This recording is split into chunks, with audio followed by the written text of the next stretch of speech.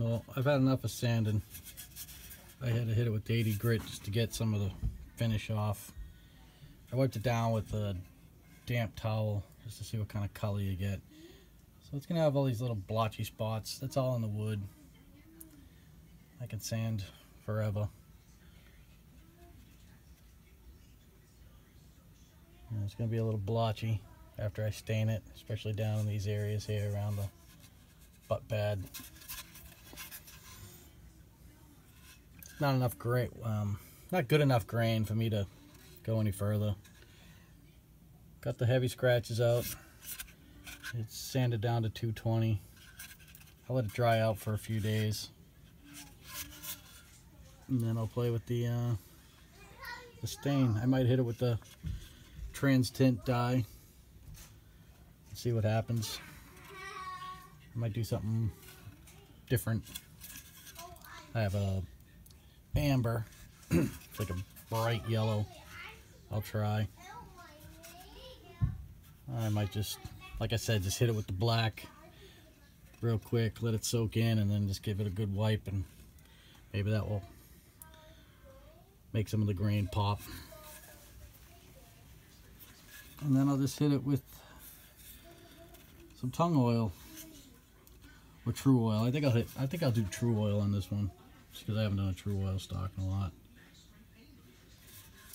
These cheap plastic recoil pads, you can leave them right on there.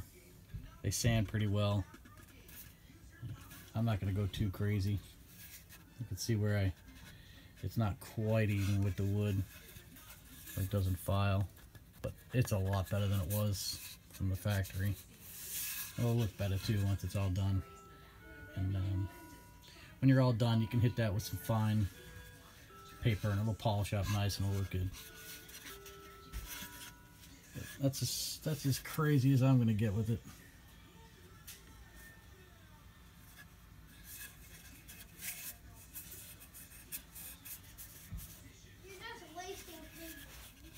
I'm not sure. See, if it didn't have all this blotchiness deep into the grain, like all through here and everything, especially through the pistol grip.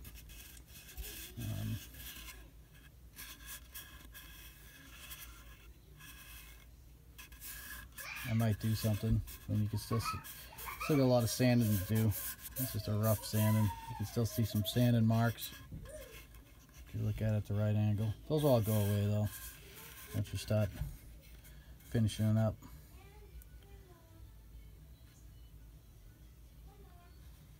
Camera shows quite a bit. It's not too bad,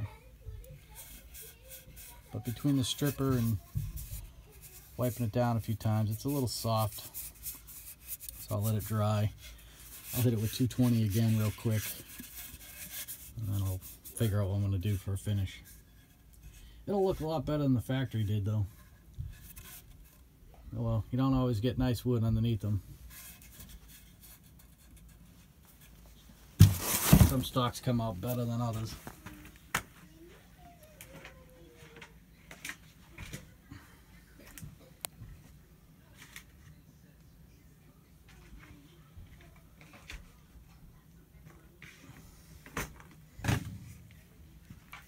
This is an old late 50s, early 60s Crosman 140. This one was just plain brown wood until I stripped it. I didn't go too crazy with this one. I stripped it, I saw what I liked, and I just threw some tung oil on it. This might be Minwax tung oil finish. And I did this quite a few years ago, but it's a nice piece, pretty cool piece of wood underneath, nice grain. And that was hidden by some nasty brown stain paint stuff.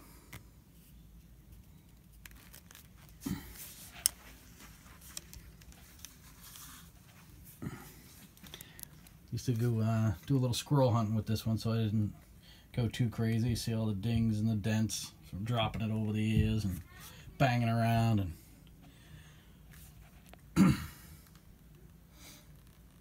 it still looks pretty good. One of these days I'll do it again and really give it a Nice going over.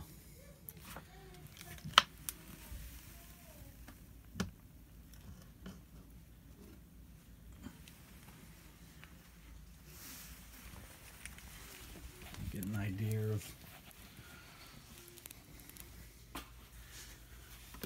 the tints.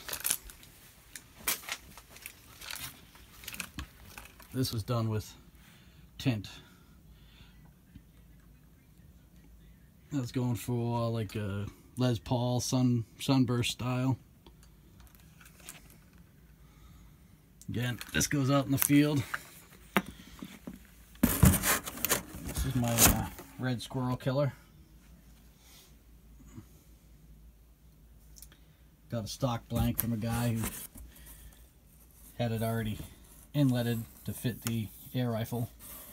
And, developing a crack. I don't know what kind of wood this was. It was kind of hard, but not too hard. But as you can see, I tried doing a sunburst effect, like the Les Paul guitars, and this is what I was kind of after. This effect here. That's what I was kind of going for.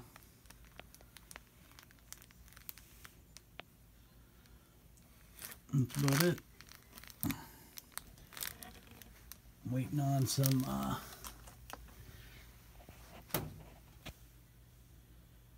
gotta get some more sandpaper and some True Oil and be ready to rock.